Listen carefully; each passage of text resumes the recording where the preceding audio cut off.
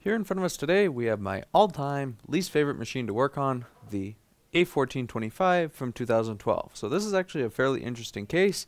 We have a board that looks completely clean with no liquid damage that clicks. So we're going to plug this in, and I'm going to take off my mic, and I'm going to hold it up to the board.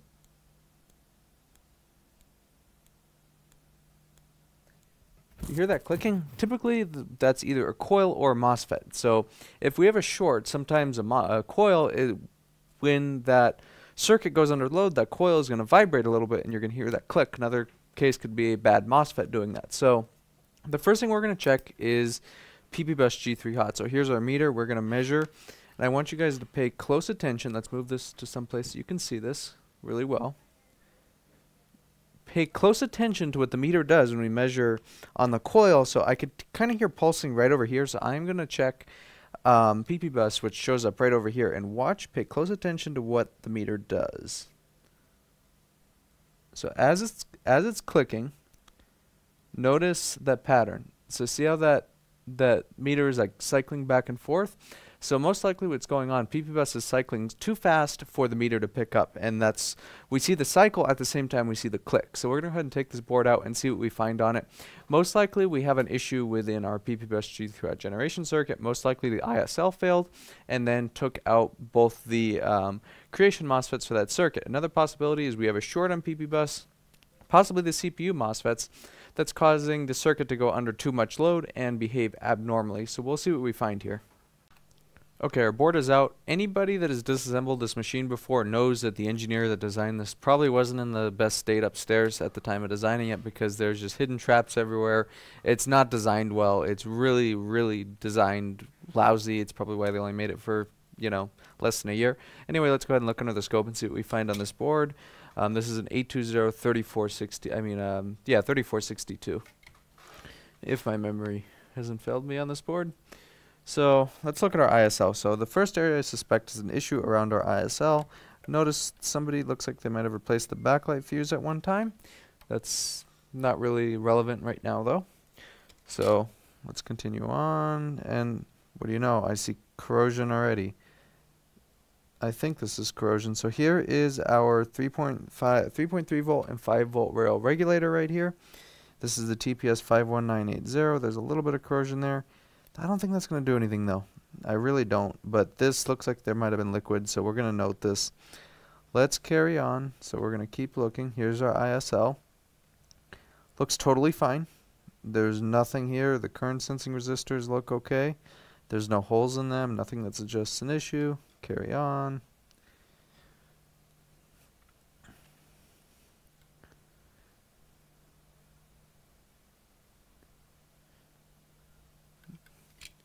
Another common thing, is junk around the SMC is common on this board. Looks like, okay, somebody was here before.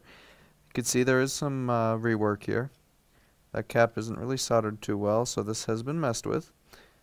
Or this could very well be, do I see a tag on this? Is this an Apple refurb board? Because that looks like typical Apple refurb work. I don't see it. Maybe it was reworked at the factory. I don't know.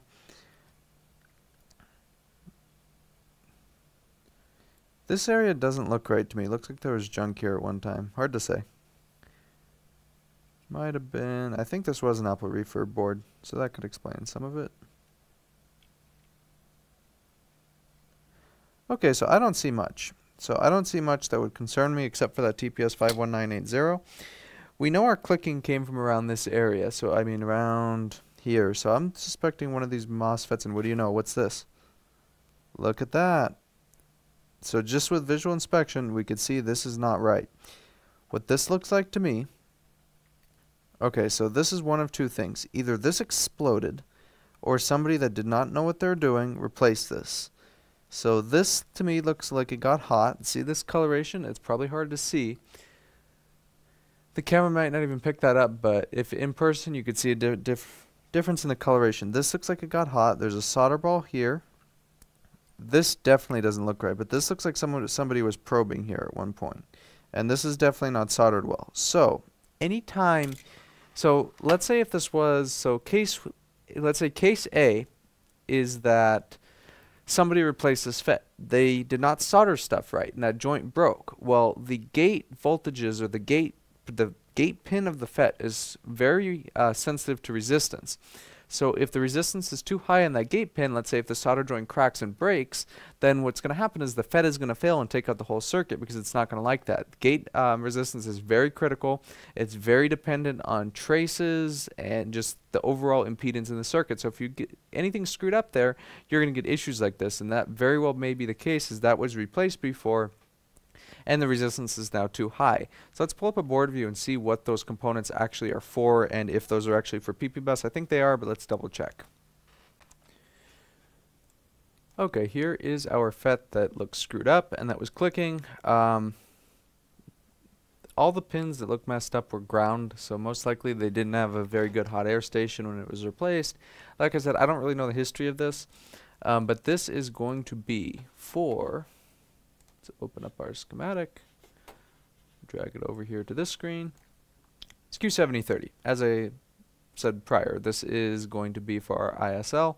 I mean, for PP bus generation, we see it goes through L7030, which is our inductor, F7040, which is our fuse, and then out comes PP bus G3 hot.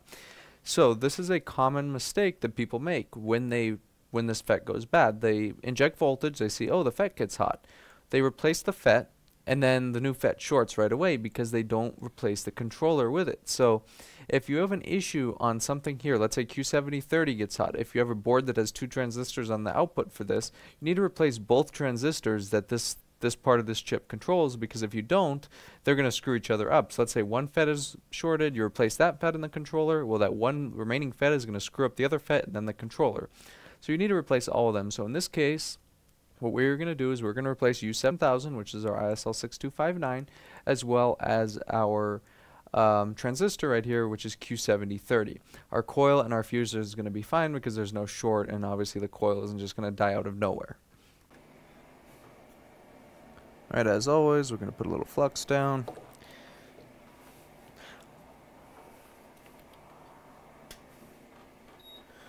Get on our hot air.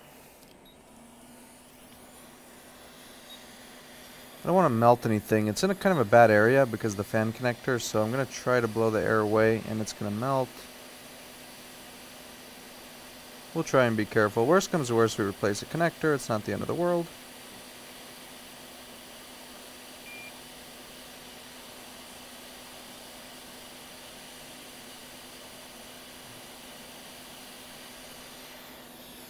That is off. A little bit of meltiness in our connector, should still be fine. I'm going to go ahead and replace the ISL now. ISL is going to be right down here on this board.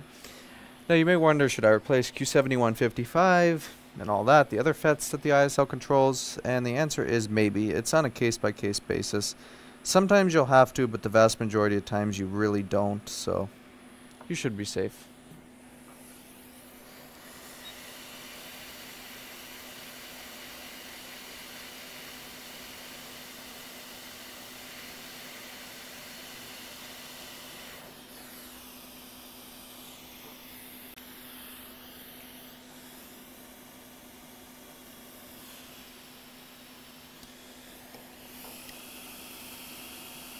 This new chip on. I honestly try and avoid wicking the old solder away. There's really no need to. So if I can pull it off cleanly and there's enough on the pads, I'll just solder it down like this.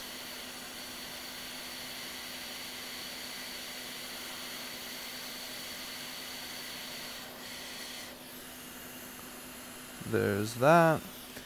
In the case of the FET, I'll go ahead and put some leaded there just because it'll have a lower melting temperature, and plus there's really not enough on these joints here.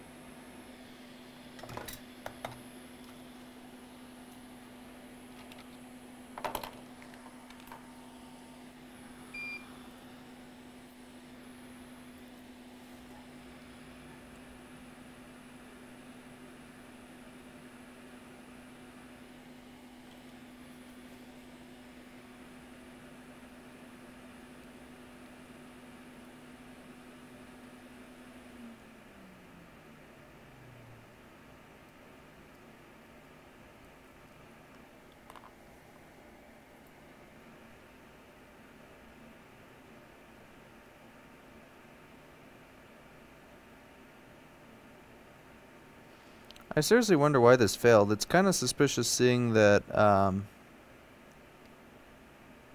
the pins were like that, because now I'm starting to wonder, did somebody try and replace it before? But honestly, this, given the fact that the liquid damage indicators are brand new, they're all white, I honestly think this was a refurb board, and this is the same kind of rework we usually see on Apple rework boards. They really suck, honestly.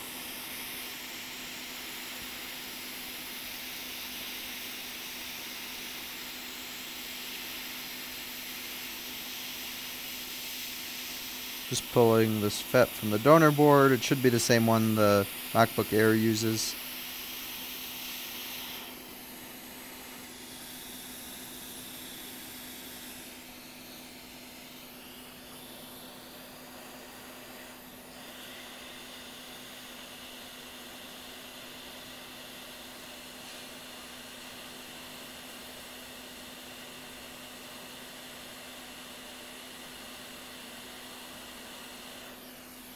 That's soldered. Okay, if I plug it in, it looks like we still get nothing, unfortunately. If I measure PP bus G3 hot on the fuse right here, I get less than a volt. So we're going to go ahead and let's try another FET here. Could also be a bad ISL, but I kind of think it's this FET.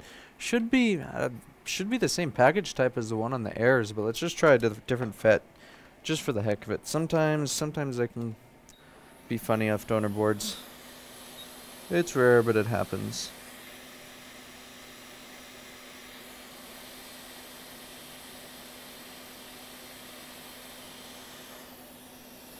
So that's off.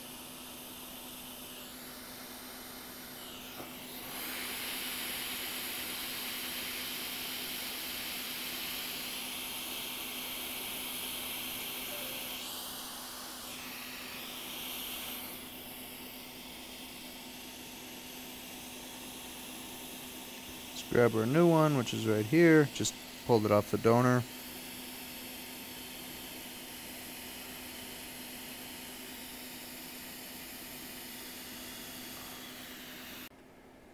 Okay, here's our new chip, our new MOSFET. That fan connector we're going to have to end up replacing. I already know it. It's too melty and I don't want to leave anything like that on there. So before this goes back, we will likely replace that. You stay down there. You're not going anywhere.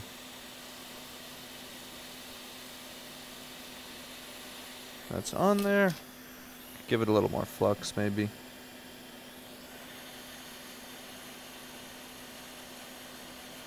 That's good to go. Let's let it cool for a sec, and then we'll test it again, and hopefully we will get fan spin. Okay, so we still have no fan spin. This was kind of my concern with this because I think somebody messed with this prior. And if we look over here too, this FET, we could see this was replaced really just lousy. You can see that. So my concern here is maybe PP bus is there. Maybe it's being pulled down. So what I want to go ahead and do is remove F7040. I believe that's this fuse right over here. F7040. And we are going to recheck with no load on the system. So if it turns on, or if we get 12 volts with no load on the system, then we know we have an issue, something's pulling it down, and that's not good. So we're going to go ahead and remove this fuse right here, and obviously we're probably going to end up taking out this fan connector. Maybe I can get it with the iron, but if not, I don't want to hurt that fan connector, but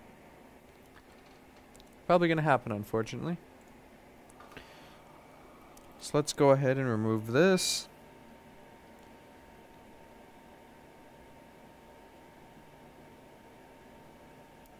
If I can get my iron in here and get it hot enough, I should be able to take this off with no hot air.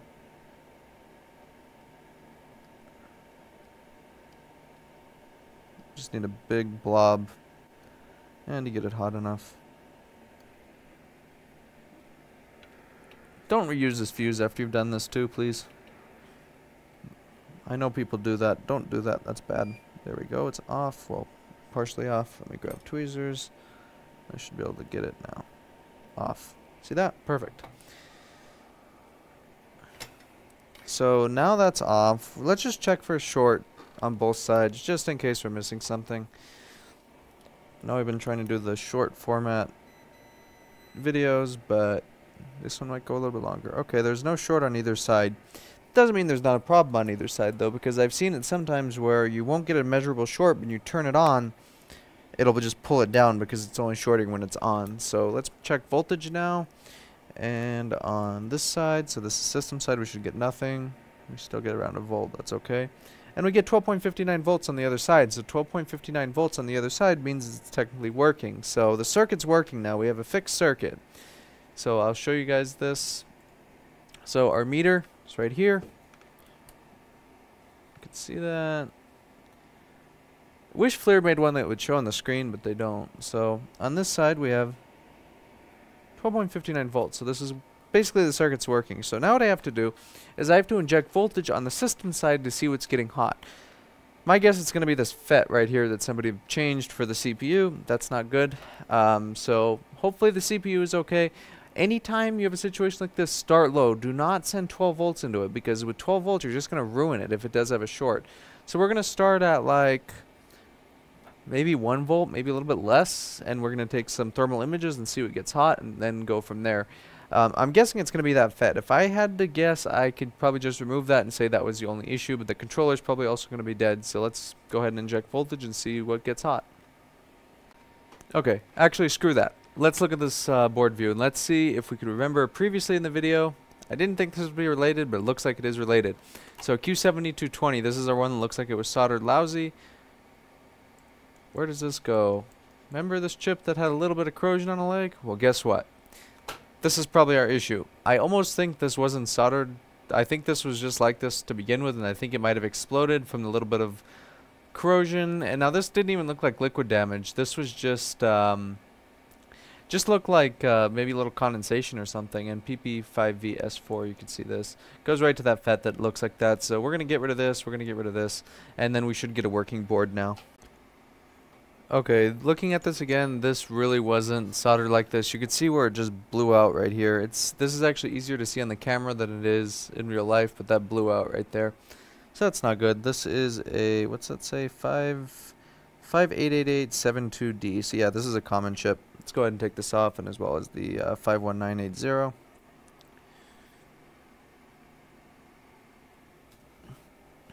That probably made a pretty good pop when it did explode. Now thinking about this, the FET, the PP bus circuit was probably fine. So we probably didn't even have to touch that all along.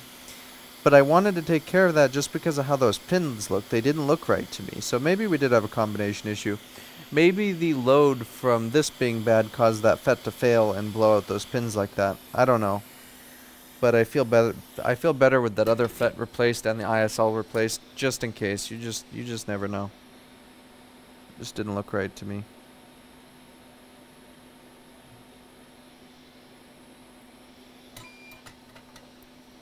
Some more flux.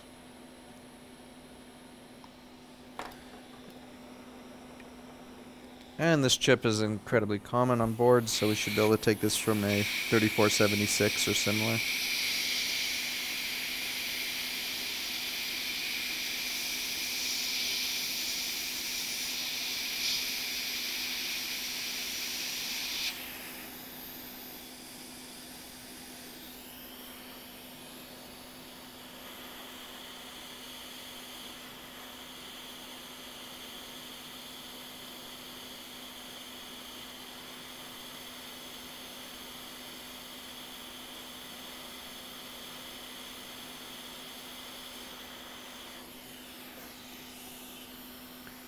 Should be soldered. I don't really like this side though, so we'll give it another.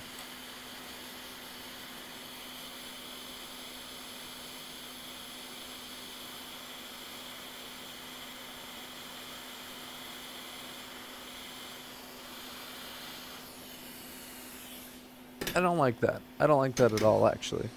Let's see.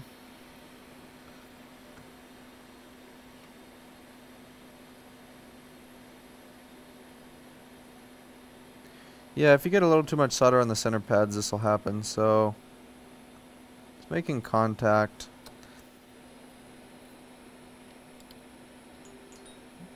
Not like I'd like it to though. So we will touch this up with the iron. why we have an iron. Again, I said like the gate resistance is critical, so I don't like to have any bad solder joints on these because you can kill the circuit again. And that's just a waste of time. But we solder it like that. See, now we have beautiful joints. Do it on the other side too. Board is actually pretty hot still.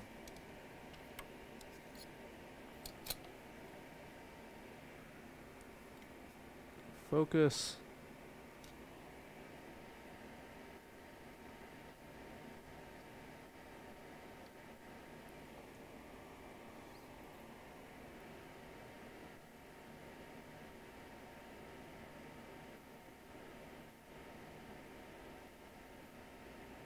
There, that should be good. Let's go for the 51980 now, which is on this side. Dot is in the top corner. Yeah, it's hard to believe that's all it takes to kill a MacBook is that little tiny bit of corrosion. It didn't even look liquid damage. This wasn't liquid damage. If you have any dust or anything and you bring your computer into a humid environment, this is what happens. You get a little bit of condensation that builds on there, and then little droplet and dead. This is more common in humid environments too. This computer actually came from southern United States, which is a very humid environment. So you will get issues like this.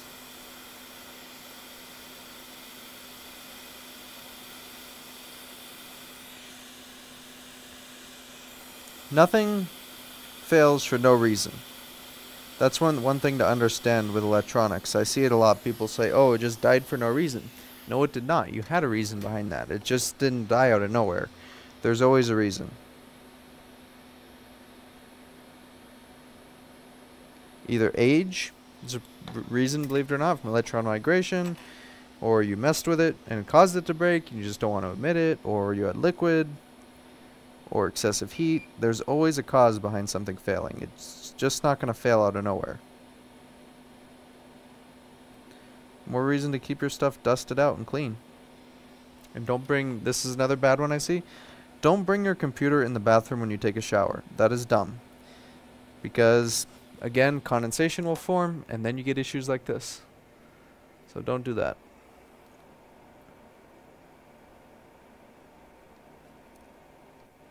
We're going to need to scrape a little bit. Actually, let me wick. So after I wick, this might straighten up a little bit.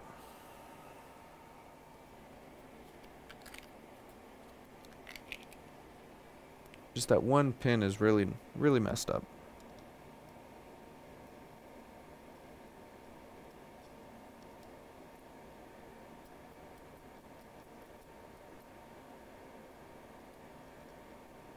See that? Good as new after wicking.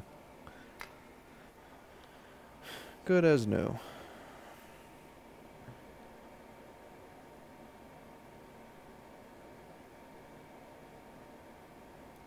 This is too much on the center pad. This looks like just lousy, so we can fix this with more flux.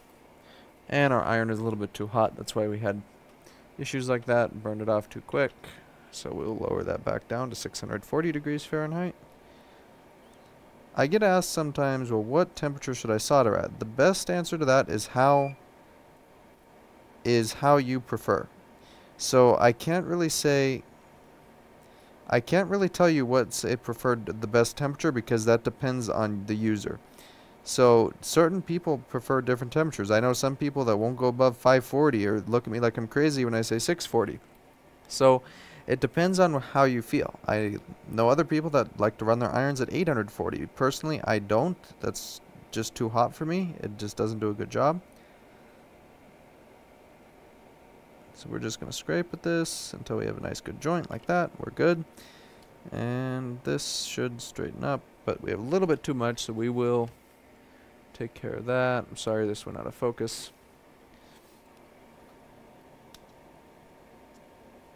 There we go.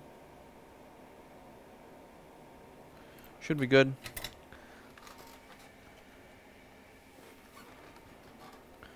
We'll clean this up a little bit. I don't want too much junk under the chip when we solder the new one on.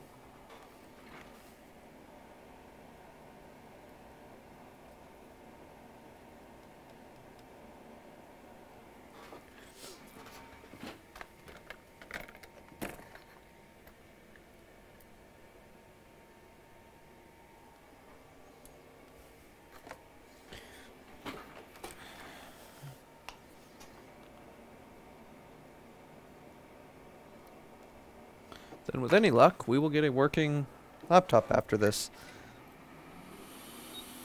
Gotta put that fuse back, of course.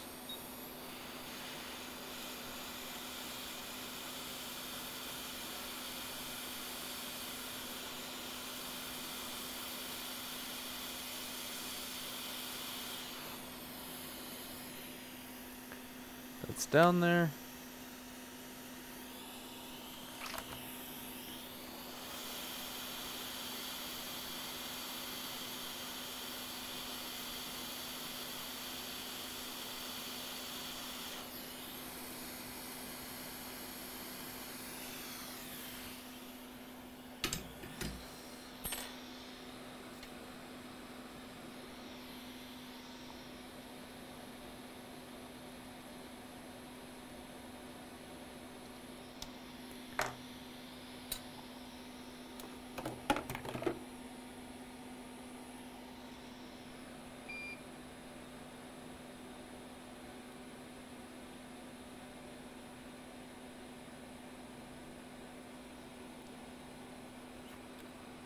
That looks good enough.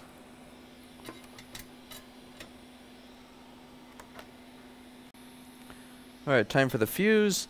Since I do see people make this mistake a lot, I'll show you guys again. If you don't want to use hot air, what you do to make it look neat and, you know, not sloppy, you wick away one side. So, one side. Grab your part.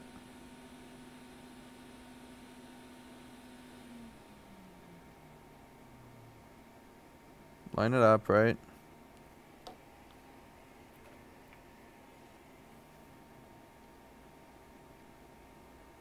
Done. You just don't want it to stick up like that. So that's the easiest way to do it. And now the moment of truth. What happens? Do we get a spinning fan, or do we get more crippling disappointment? Charger. Plug it in. We get a green light. Come on, green light. And a fan spin. Imagine that. So, this is fixed. We will ultrasonic, as always. And then, after it's passed testing, I'll do a follow-up, show it's working in the enclosure and all good to go. But 99% of the time, you get that fan spin, it's good to go. So, right, the MacBook is assembled, and as you can see, it's all good to go, working in the OS. No issues, no dead CPU, so we're good to go. Thank you for watching, and I hope this video helps you.